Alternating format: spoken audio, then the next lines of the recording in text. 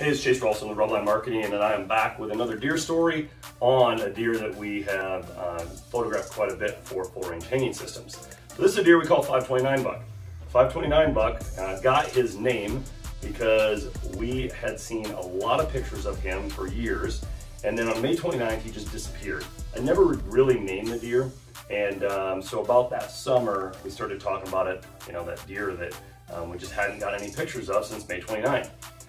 Well, I was lucky enough to then all of a sudden start seeing him quite often as the youth season started. My son had actually drew back on him when he was probably only about 12 years old. My wife had him within early muzzleloader range, but we lost light, and then I was the lucky guy to harvest the 529 buck about the middle of October during bow season. Now, interestingly enough, this is probably the last time you're going to see him on the single system. The single system that I installed here, I had done really early in the full range days, before they had come out with a corner system.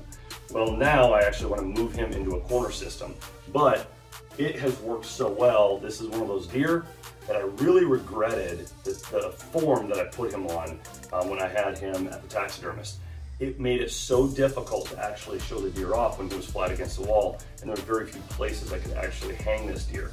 So the system actually changed that for me, the single system, and it allowed me to kind of get him off the wall, move him to a position I really wanted him, and I think he's going to work even better on a corner system as I put him in this corner. So that's the 529 buck. Hope you enjoyed. Thanks for tuning in.